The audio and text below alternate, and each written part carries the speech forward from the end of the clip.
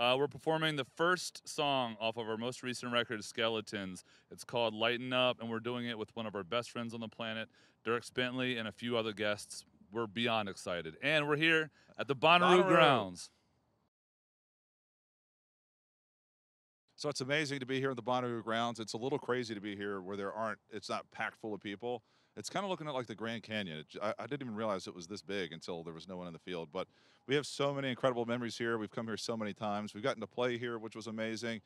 But I think my most fond memory here was for Father's Day. Our dad came in, and he's never been to a festival like Bonnaroo before. And we all went out into the crowd, and we were watching Tom Petty and the Heartbreakers play, and it just started pouring down raining. And it was just one of those magical moments. It will always be time-stamped in my memory. And I have Bonnaroo to thank for that.